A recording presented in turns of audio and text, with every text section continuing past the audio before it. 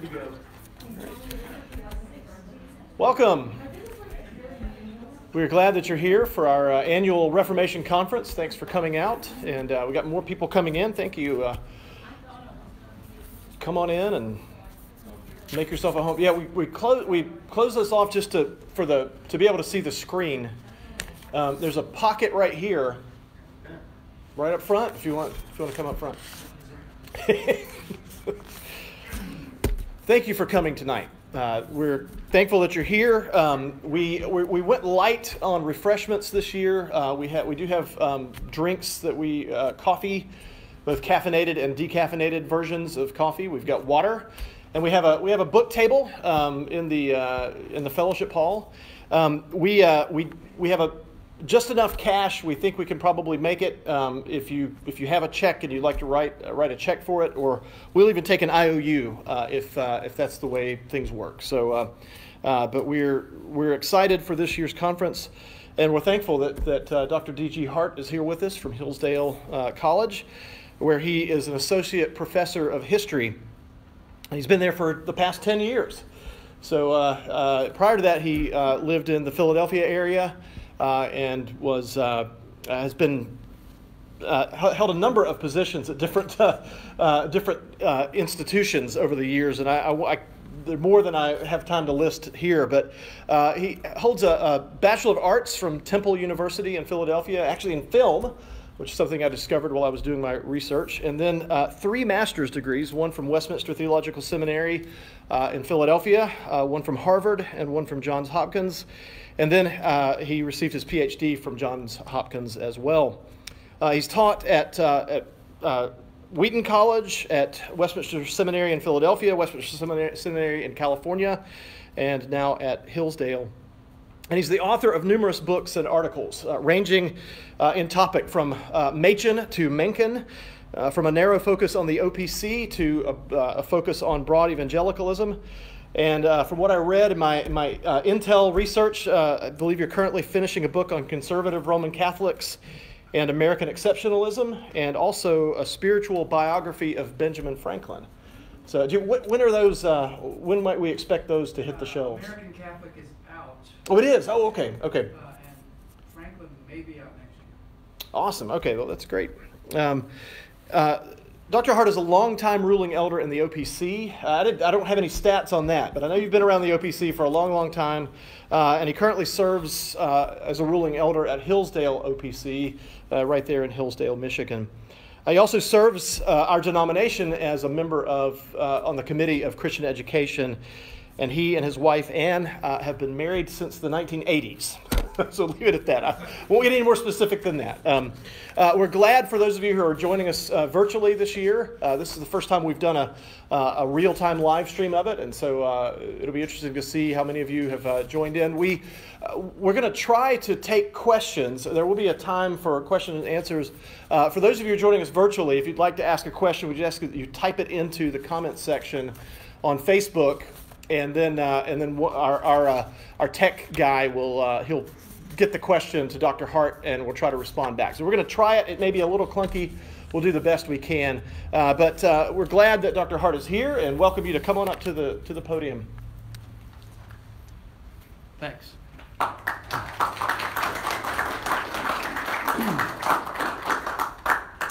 Thank you for that kind introduction, although I don't like, baby boomers don't like hearing that they're getting old.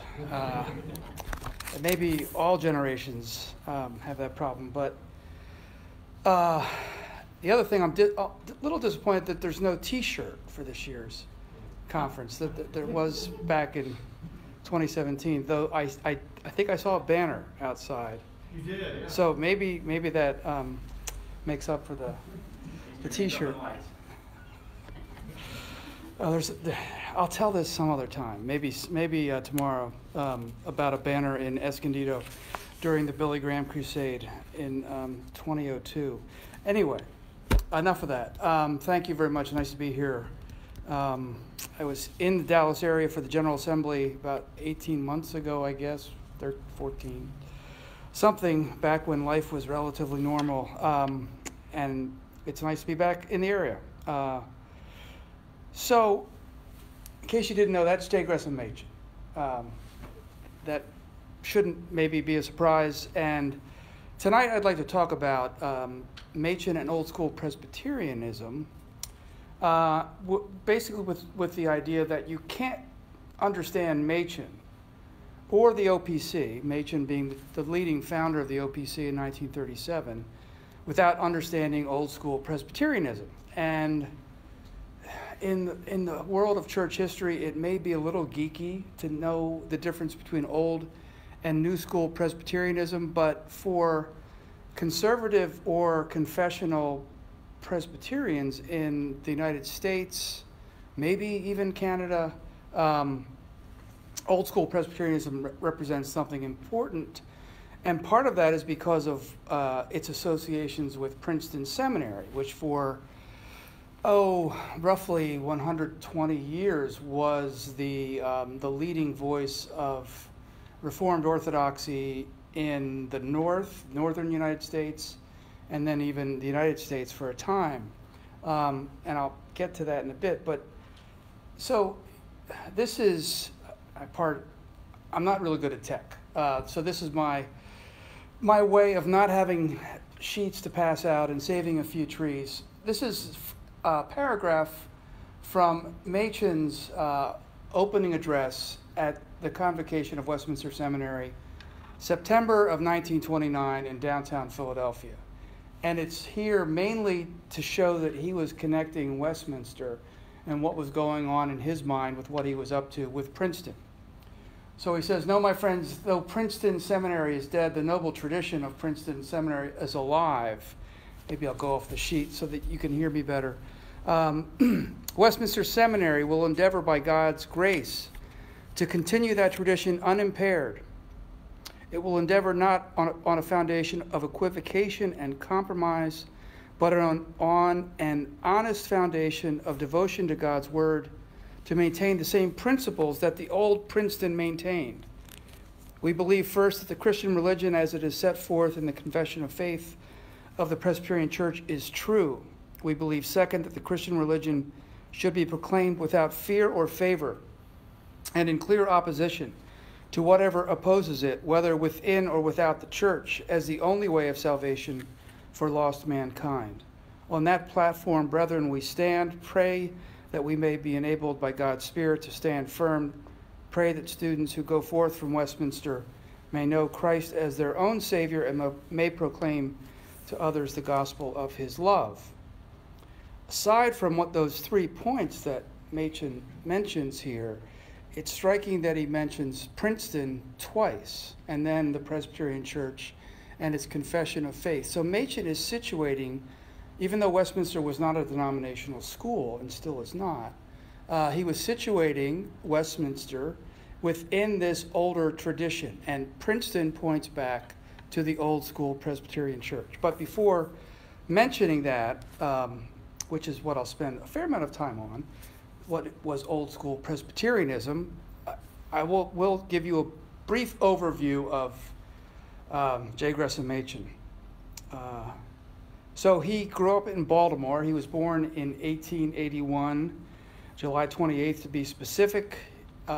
Very prominent family. His father was a leading attorney in Baltimore. When I was in graduate school there, which is where Johns Hopkins is, if you don't know that, I had jury duty during my time there, and the main room that people waiting to be selected went into, there was a big portrait of Machen's father there. So that's an indication of somewhat of the prominence of the Machen family in that time. And so he received a very good education. He was a member of a Southern Presbyterian church. Talk about geeky. If I try to explain to you all the different splits between the northern and southern churches, between the old and new school churches in the middle of the 19th century, we would be here for a while. But anyway, there was a northern Presbyterian church, there was a southern Presbyterian church. They split in 1861, roughly, of course, coinciding with the Civil War. And then they did not reunite until 1983, of all things. That's how long that sectional crisis, theological implications attached to it, as well as sectional identities lasted among Presbyterians. But anyway, he was a member of the Southern Presbyterian Church, very well-connected church as well. Some leading professors at Johns Hopkins went there, as well as Woodrow Wilson when he was a student and teaching at Johns Hopkins as a younger man. So Machen was not the sort of person you would think would grow up to be a part of the fundamentalist controversy. I don't think he expected that either. But then he eventually went to Johns Hopkins for his undergraduate degree and a master's degree. He went to Princeton Seminary and received what was then a Bachelor of Divinity. Today we call them Masters of Divinity, the preparation for a minister. And then he went to Germany to study the New Testament at German universities being some of the leading research institutions of the time. And then he came back to Princeton in 1906 and taught at Princeton until 1929 when Westminster was founded. And then the culmination of his career, the high point or low point, depending on your perspective, and I'll talk about that more tomorrow morning to bring you all back. He was instrumental in the founding of the OPC in 1936. And he died quite tragically, quite surprisingly, only 6 months after the foundation of the OPC. He caught pneumonia. This was a time before there were antibiotics to treat pneumonia, and so he died at a hospital in North Dakota, of all things. So that's a brief overview of who Machen was. Now, what was Old Princeton? And specifically, that gets us into the question of what, actually, I can give you something else to look at other than text there. Old Princeton Seminary was founded in 1812. It was founded as the agency of the General Assembly of the Presbyterian Church in order to train ministers. Now, that may not seem all that stunning because we take seminary education for granted.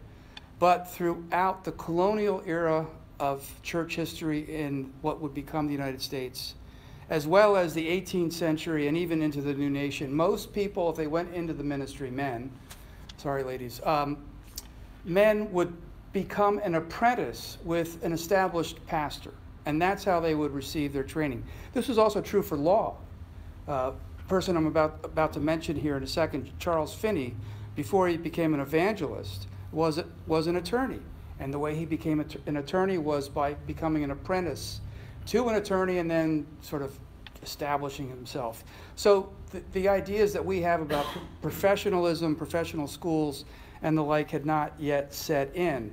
And it's somewhat unusual that a seminary would be the agency of a General Assembly because, for instance, if you know something about Austin Theological Seminary in Austin, which was a seminary of the Southern Presbyterian Church, I believe that was an agency of the Synod, which is the body that oversees the regional presbyteries in an area.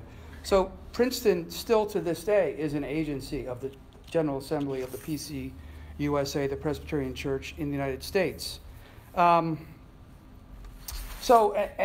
the reason for needing a regular supply trained by a school, something of a professional school, was that in 1812, the United States was expanding. There still weren't states like Michigan. Michigan doesn't become a state until the 1830s. California doesn't become a state until 1850.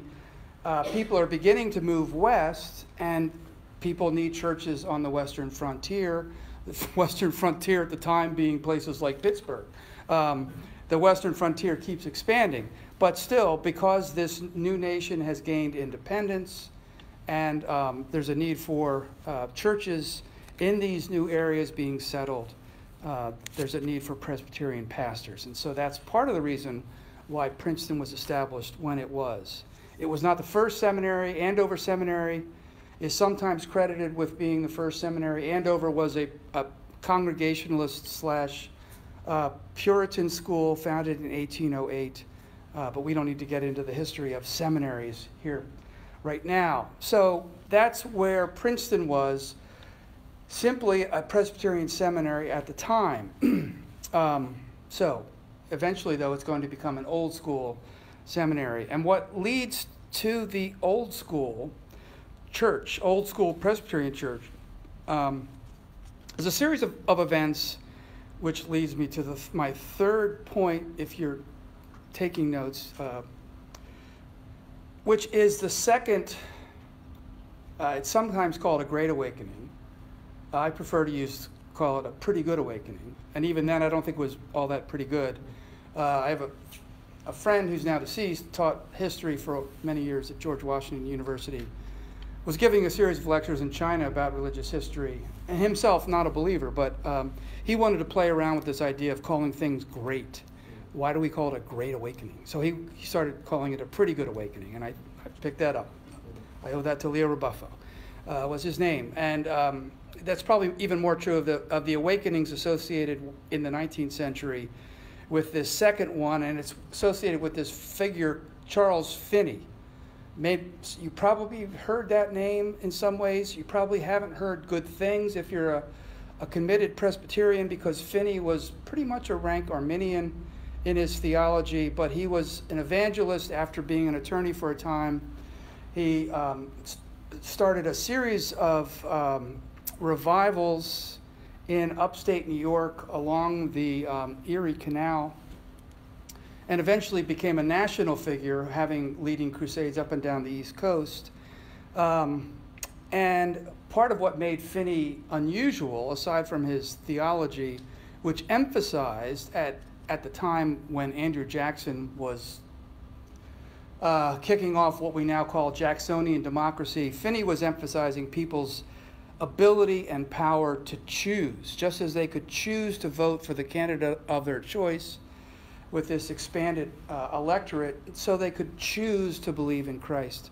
That's a bit of a simplification of Finney's teaching. But with Finney was a greater sense of awakening and outpouring of Protestant endeavor to establish a host of voluntary societies that were also promoting Christianity, Protestant Christianity in various forms. These voluntary societies were established to print and distribute the Bible cheaply. Bible societies, for instance, tract societies, producing cheap tracts for wholesome reading material, religious reading material in the home. There were mission societies set up to send out missionaries both domestically, but also this was the beginning of foreign missions for Protestants in the United States. And then one of the big agencies and societies formed during this time was the Sunday school. Sunday school became, in some ways, a common piece of Protestant identity thanks to the rise of Sunday schools in the 1820s, 1830s. And many of these institutions were founded, again, because of the need for religion and civilization on the frontier. If you look at some of the reports of the Sunday School Union, as I've done, you can see that people are going into a town. You have people coming from religious backgrounds. There's no church in town. How do we get these different people who may have been French Protestants, they may have been Congregational, they may have been Methodist? Well, one way to do it is through a common endeavor of a Sunday school. And what this Sunday schools also do is teach people how to read, and it becomes a civilizing part of it. It's not simply about evangelism, it's also about civilization, bringing it to the frontier. And Sunday school is now in decline, but for most of 150 years, it was just a benchmark of what you would do. Even this fellow H.L. Mencken, about whom I've written, and an agnostic, skeptical fellow from Baltimore, a contemporary of Machen's, even he went to Sunday school as a young boy, partly because his father wanted the house to be quiet on Sunday afternoons so he could get a nap, and so he sent the boys out to the local Methodist school. And Mencken has some very funny things to write about Sunday schools, because he loved to sing these songs that they taught kids. It was the one time during the week that they weren't constantly being shushed. They could just belt it out, and he said he loved the old songs with all the fire and brimstone. And anyway, it's really quite amusing. Anyway, so that was the second Great Awakening, Pretty Good Awakening, with this cast of societies, many of them religious, some of them also political or social in nature, temperance societies encouraging people to drink less and eventually to abstain altogether, anti-slavery societies were part of this, prison reforms, hospital reforms, education for women, number of things percolating around the second Pretty Good Awakening. So that is the context out of which old school Presbyterianism emerges, which is roughly the fourth point as I'm going through my comments. And what I also need to set in view here is in 1801, Presbyterians and Congregationalists established a plan of union for planting churches in the then Northwest Territory, the Northwest Territory being the states, the area where states such as, where Ohio, Michigan, Indiana, Illinois, and Wisconsin emerged. I'm pretty sure that's the Northwest Territory. The Presbyterians and Congregationalists, again, part of this westward move, were going to join hands in establishing churches in these areas. And this raises a bit of a conundrum. How do Presbyterians who practice rule by elders, both at the level of session, presbytery, general assembly, how do they cooperate with Congregationalists who locate all church power within the congregation itself, which is a hallmark of Puritanism that came at least to Massachusetts and Connecticut.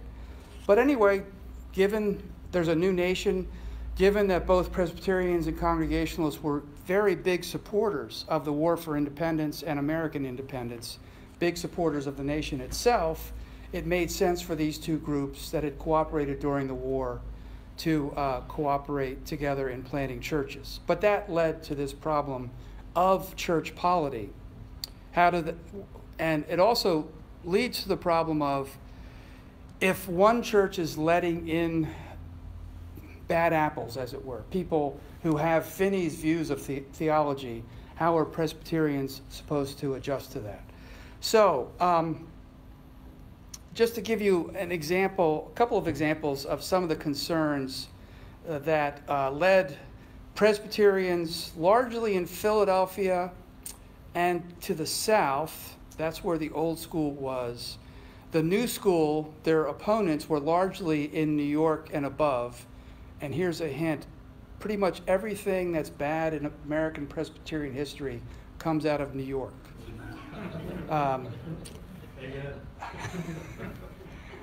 And I'm actually pretty serious about that. But I haven't quite figured that out, but there is something to it. And conservative Presbyterians were usually located in Philadelphia. So Presbyterians who became old school were concerned about what was happening to their church by virtue of the Plan of Union, by virtue of the Second Great Awakening, and Presbyterians cooperating in these voluntary societies. These voluntary societies were in effect non-denominational. They were pretty much run by Presbyterians and Congregationalists, but you didn't have to be a member of those churches to participate in them. So one major point of old school objection to the new school was theology. And I have here a slide having to do with covenant theology taught in the Westminster Confession, which Machen has already mentioned. And I'd mainly draw your attention to, this is about the fall, to point number 3 here, which is the third paragraph in that chapter. They being the root of all mankind, that would be Adam and Eve.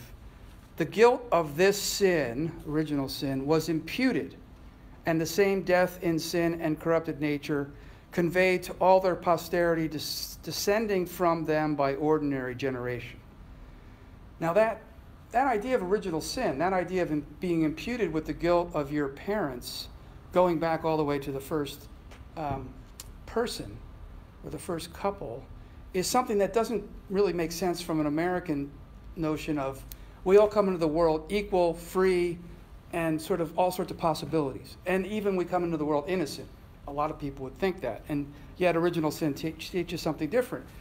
And in New School circles and in congregational church circles, again, when you think of congregational, think of New England, think of Puritanism. At Yale Seminary Divinity School, people were questioning this idea of original sin and the imputed guilt that comes from Adam. So they were questioning what this theology that's in the Westminster Confession of Faith, the theology that Presbyterian ministers would need to subscribe in order to become a minister. Even aside from whether it's true, which of course we all believe it's true, this was also a question that ministers in the Presbyterian Church were expected to take that view, but there were also ministers among these union churches who didn't hold these views. So that was part of this idea of imputation. Then also I have here, there is, by the way, a picture of Alexander Hall, the oldest building at Princeton Seminary, where Machen lived actually for the time while he was living there, because he was a bachelor. He could live in larger rooms there. But the other side of imputation or covenant theology or federalism is the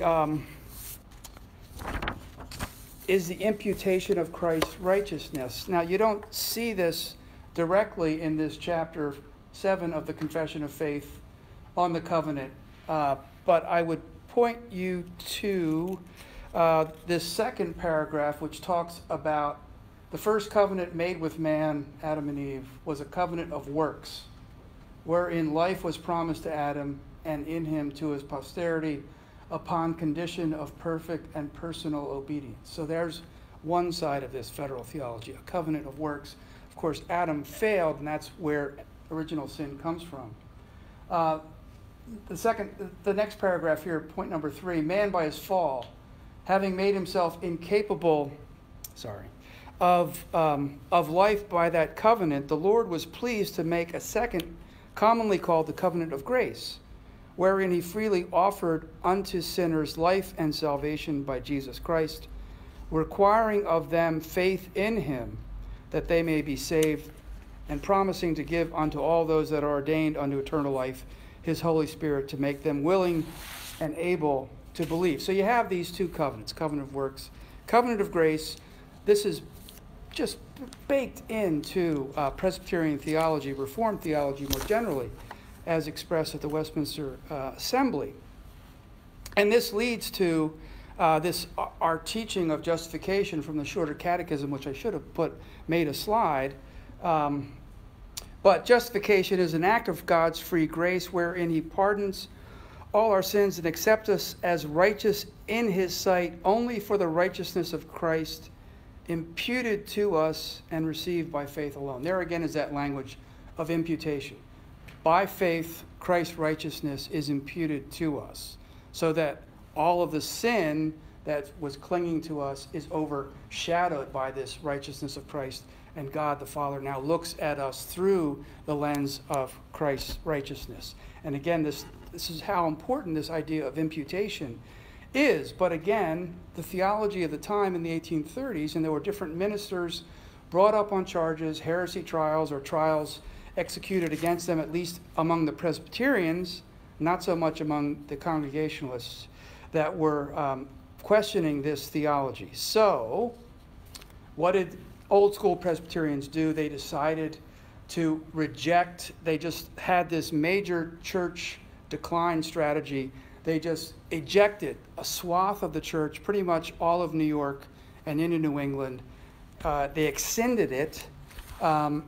It's an amazing thing. There are very funny stories with the General Assemblies of 1837 and 1838 where this happened, where you have sometimes commissioners getting there early, taking seats at the front of the church where the General Assembly is meeting, and they are able in some ways to get there first because the boat bringing commissioners from New York is late getting to the dock, etc. There's all sorts of interesting little wrinkles to these stories.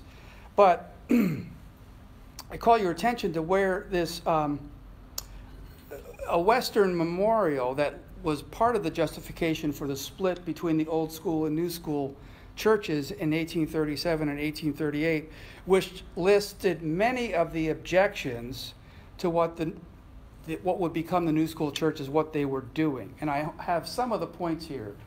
So one, we have here the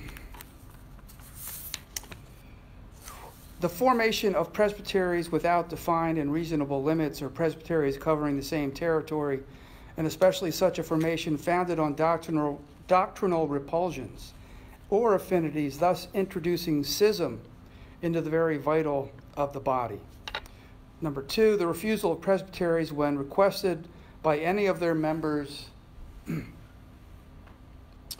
to examine all applicants for admission into them as to their soundness in the faith, or touching any other matter concerned with a fair presbyterial standing, thus concealing and conniving at error in the very stronghold of truth. Don't get too bogged down in the details. This could sound a little bit like you're reading a manual for a new smartphone that you have bought or something. I mean, again, if you're into Presbyterian polity, this makes a lot of sense. The point I'm trying to establish simply by putting these slides up here is how much old school Presbyterians were concerned about Presbyterian church government and making sure that the church was well ordered. And it wasn't just an administrative problem. They believed seriously, as I'll show you in a bit, that this was the way that Christ had ordained and instituted his church to be ruled by elders and pastors being teaching elders in effect, and also to have the church overseen at different levels, say with sessions, presbyteries, general assemblies.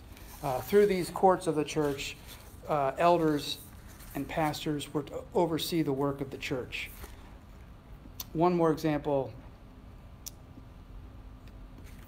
points 8 and 10. From this very lengthy document, the Western Memorial, a progressive change in the system of presbyterial representation in the General Assembly, which has been persisted in by those holding the ordinary majorities and carried out in detail by those disposed to take undue advantage of existing opportunities.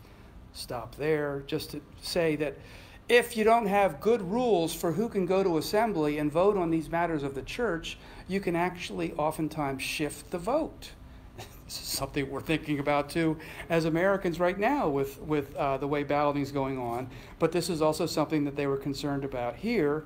And then point number 10, when have you ever seen years listed this way? The unconstitutional decisions and violent, I took it out, sorry, and violent proceedings of several general assemblies, and especially, I took out especially those of 1831, 2, 3, 4, and 6. They didn't spell out, they didn't write out 1832, 1830, anyway. Directly or indirectly subverting some of the fundamental principles of Presbyterian government. So, the takeaway from this split 1837, 1838 is that the old school Presbyterians were very much concerned about covenant theology, Reformed orthodoxy, as it were, and they were also very much concerned about Presbyterian church government. Along with this, maybe in the backdrop, was a growing moralism or perfectionism that was also associated with the revivals, that was telling people that certain things were sinful when they were not necessarily sinful, such as, for instance, requiring that Christians not drink, for instance, which was a major concern of the temperance societies. It may be advisable, it may be prudent for people not to drink, but whether you could actually say from Scripture that abstaining or drinking alcohol was a sin is a bigger claim. So those were the concerns of old school Presbyterianism. Let me just check up on.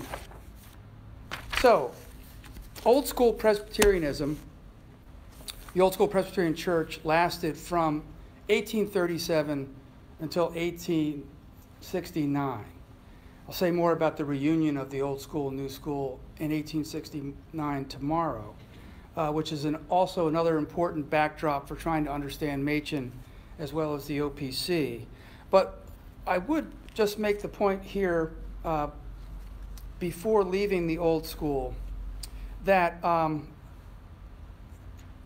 the professors at, Presbyterian seminaries like Princeton, but also like Union Seminary in Richmond, forgetting the names of church, other seminaries, but there were seminaries, a number of other places in the South, where the people teaching systematic theology were also writing books on church government as well as pastoral theology.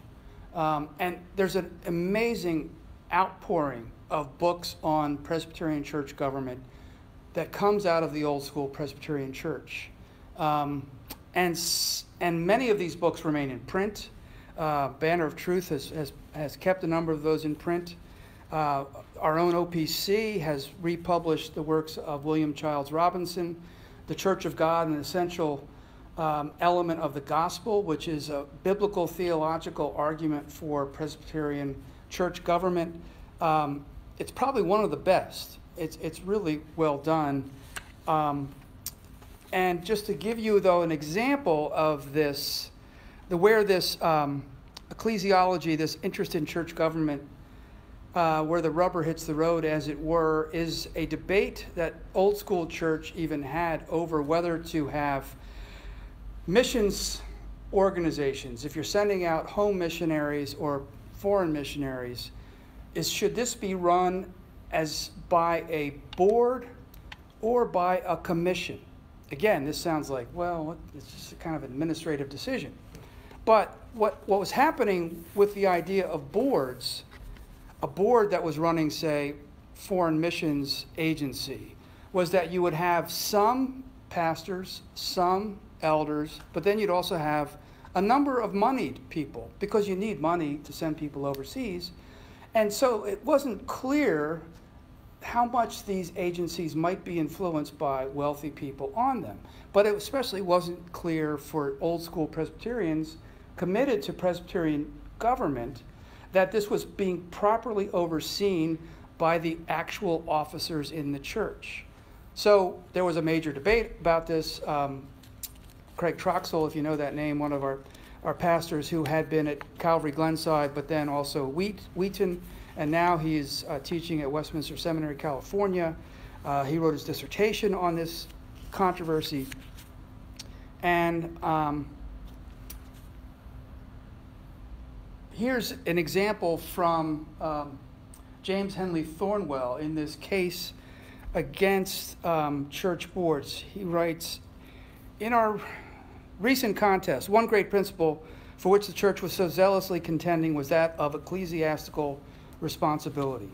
The first enormous and commanding evil of the voluntary societies," think back to the Second Pretty Good Awakening, "which arrested attention and aroused opposition was their absolute independence of the authority and jurisdiction of the church.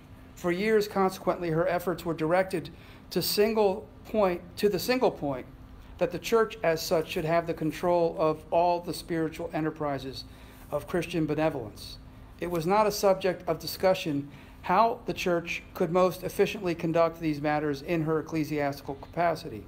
By common consent, it was admitted that societies or specific organizations for the purpose were indispensably necessary, and the church felt that she would gain her point and secure the desired oversight and control by placing these societies or organizations under her own supervision." I'll stop there for now. We don't have to go through all of that. Again, he's making a case for having commissions. These are committees that are formed as part of a General Assembly or part of a presbytery to oversee this. And if you know the OPC's structure, we have standing committees that oversee the work of foreign missions, home missions, and Christian education, among others. The OPC has come down on the side of committees or commissions synonymously rather than having boards. So that's just one example, practical example of where this Presbyterian ecclesiology leads. So there, by the way, is a picture of James Henley Thornwell from this journal, Confessional Presbyterian. He was a Southerner, South Carolina, important figure in Southern Presbyterian church history. Now, these are a couple of paragraphs from the OPC's Book of Church Order, which again underscore this importance of thinking about church government in relation to the hands into which Christ has placed the ministry of the church. So I call your attention here first to this second paragraph, point 2. There is therefore but one king and head of the church, the only mediator between God and man, Jesus Christ, who rules in his church by his word and spirit. His mediatorial office includes all the offices in his church. It belongs to his majesty from his throne of glory, not only to rule his church directly, but also to use the ministry of men in ruling and teaching his church through his word and spirit, thus exercising through men his own authority and enforcing his own laws. The authority of all such ministerial office rests upon his appointment, who has ordained government in his church, revealed its nature to us in his word, and promised his presence in the midst of his church as this government is exercised in his name. So there you have this very important point, Presbyterian church polity, that Christ is the head of the church. And this is set in the context earlier in the 16th and 17th centuries when Presbyterians are making this case in England and Scotland. This means Christ is the head of the church, not the Pope, nor the king. The king of Queen of England now is still technically the head of the Church of England. So Presbyterianism is trying to restore Christ to his full headship over the church. And then the next point here, Christ orders his church by the rule of his word, the pattern of officers, ordinances, government, and discipline set forth in scriptures, therefore to be observed as the instruction of the Lord. Church government must conform to the scriptural pattern and follow the specific provisions revealed in the New Testament. In those circumstances, not specifically ordered by Scripture, the church must observe the general rules of the word.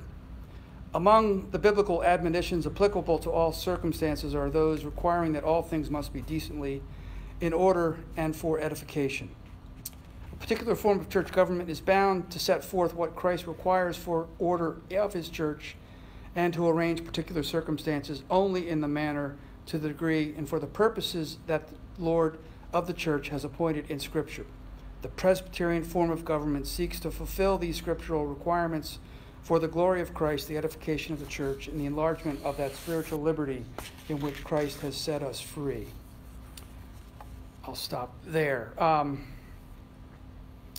And just throw in, for a little add-on here, what's striking about Presbyterian church government, which many of us in the OPC and many of us who've been in it as long as I've been, is how much we just take it for granted. But I still don't think it's entirely clear how the origins of Presbyterian church government came. But John Calvin, in 1541, when he returned to Geneva to carry on the reforms of that church there, wrote something called the Ecclesiastical Ordinances, which was a call for having these officers of pastors, elders, deacons, as well as teaching officers, ordained teachers, which is, we actually have 4 offices in the OPC following Calvin's pattern. But that was really almost unheard of. Up until then, the general way of overseeing or governing the church was by bishops. The episcopal system was the norm. Of course, going all the way up to the papacy itself as the universal bishop.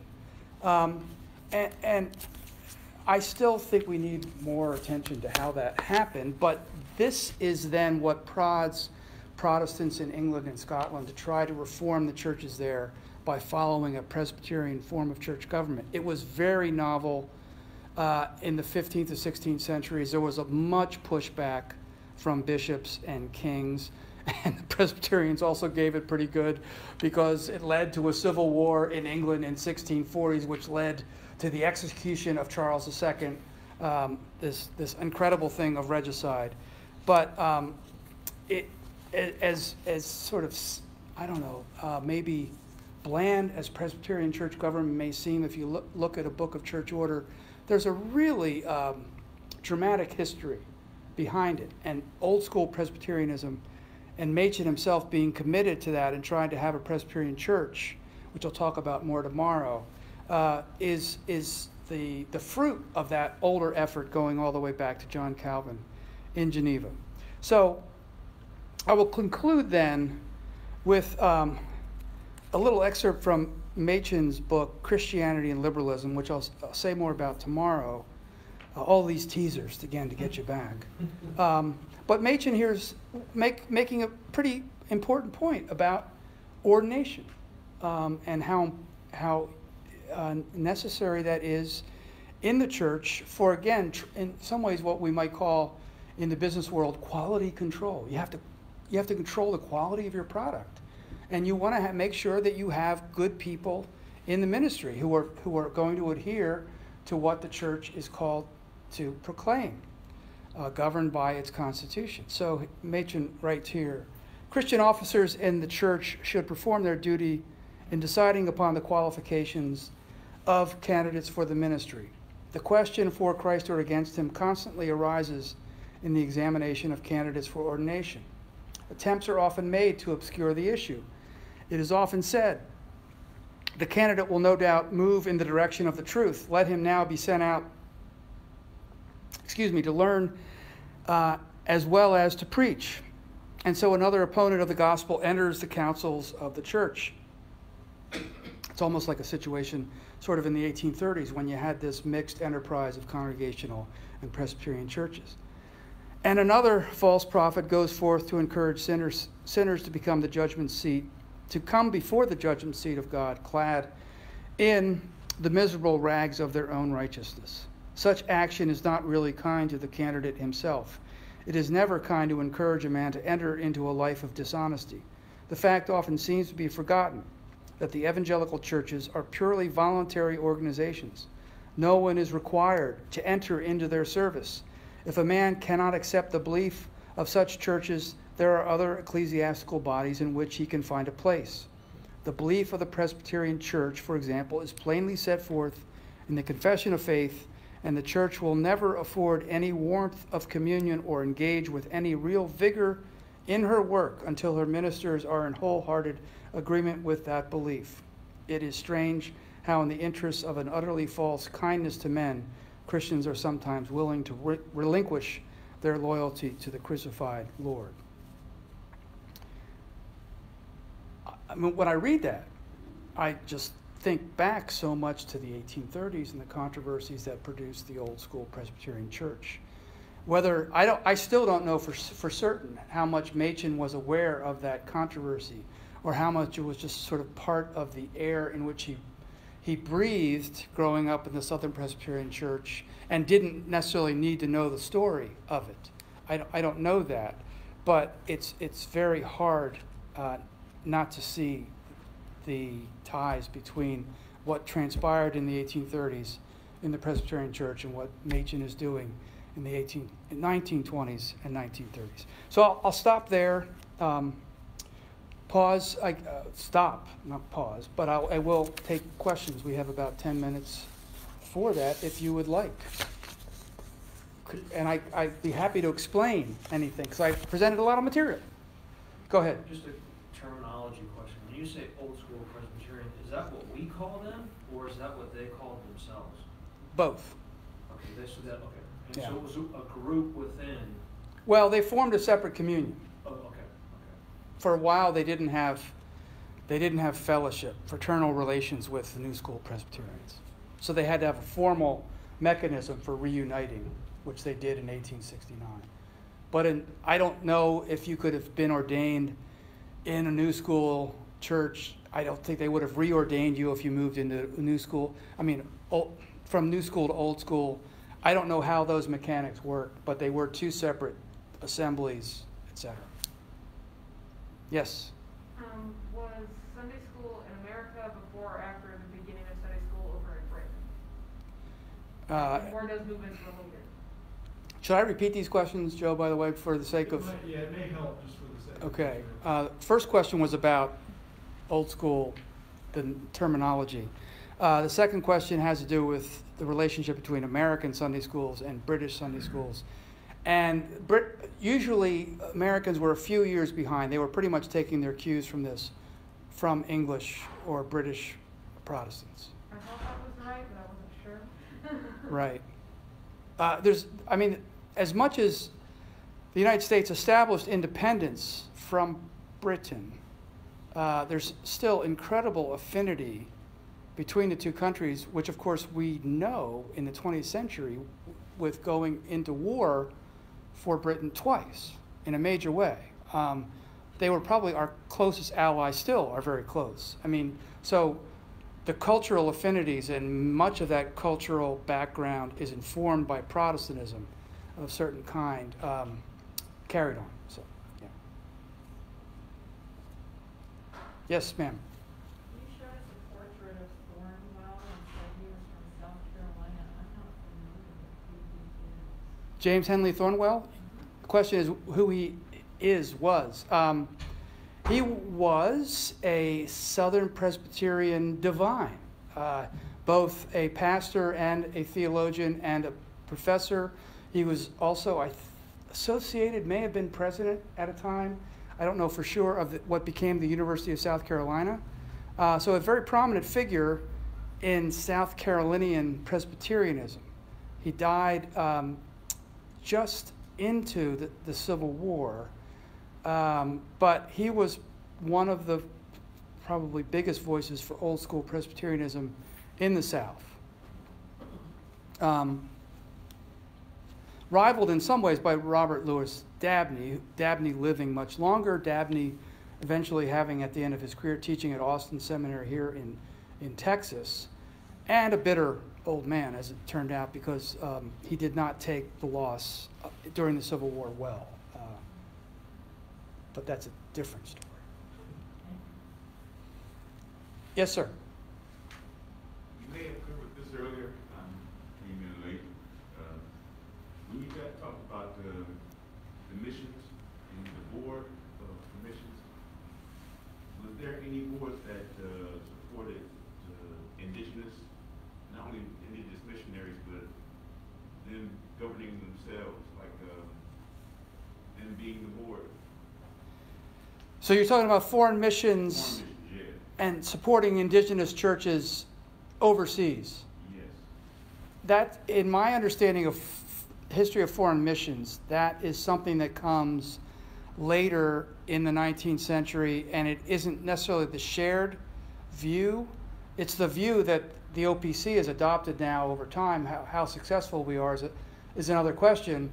But a man by the name of, I forget his first name, but his last name was Nevius, was responsible for this, for seeing the importance of having indigenous churches overseen by indigenous people. So that does eventually come. And how there are Reformed churches and Presbyterian churches that have grown up that are now indigenous churches in Asia, South Asia, Indonesia, etc. How much they have tracked with any of these debates, I don't know. Yes, sir. Sounds like a pretty good awakening where there were a lot of post-mills. Was that also true of old school Presbyterians? Were they also mostly post-millennial, or were there flickers of Right. So the question has to do with the millennialism of the old schoolers. I would say overall they were post-mill. They were probably cautious in some ways, more cautious than some. But even say going down to Benjamin Warfield, who was one of Machen's professors at Princeton when Machen was a student, and maybe one of the greatest professors at Princeton Seminary of all time. Hodge probably produced more. It would be a close race between Hodge and Warfield. But Warfield was, if you read a number of his sermons and essays, he was pretty post-millennial. What I think broke that, and especially broke it in Machen's case, was World War I.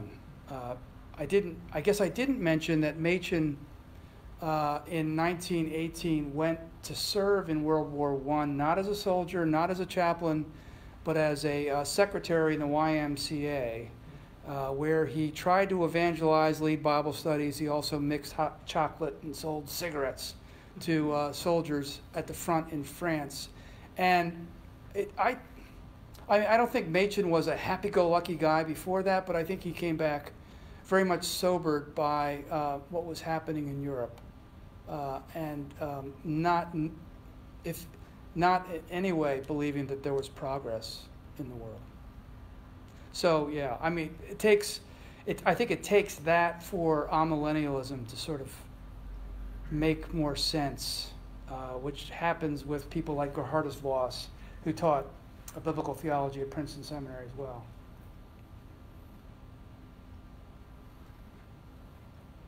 Yes, maybe this will be the last question since we're almost to the hour, unless there's any questions online, but no.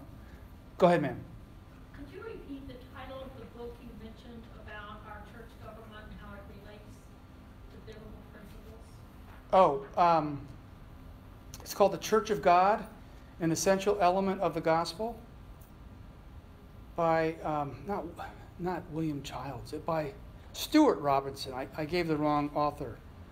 Stuart Robinson is the author's name. The OPC has reprinted it, and you can go to the OPC website and pick up a copy fairly inexpensively. It's very short. It's pretty heady stuff. Very, very exegetical. I mean, it's not in the order of the kind of, a lot of the Presbyterian material can get arguing for elders, rule by elders, assemblies, etc., arguments against episcopacy can get fairly technical sometimes. But this is, Robinson is being very theological here and biblical, which is really, makes it a great read, I think. All right, I'll step down. I won't touch anything. I might break it. All right, thank you, Dr. Hart. Sure. Well, we do have some refreshments. We have a book table in the fellowship hall. Welcome to stay for a while. Catch Dr. Hart on a side table and just ask him some questions that you might not have wanted to ask in front of everybody. But please just feel free to go into the fellowship hall and look around there. We will reconvene tomorrow morning at 9:30. The doors will open at around 9 or so. There'll probably be some of us here, sometime between 8:30 and 9. But look forward to seeing you all and maybe some additional folks tomorrow morning. And thanks for joining us online. And we will see you, Lord willing, tomorrow. Thank you.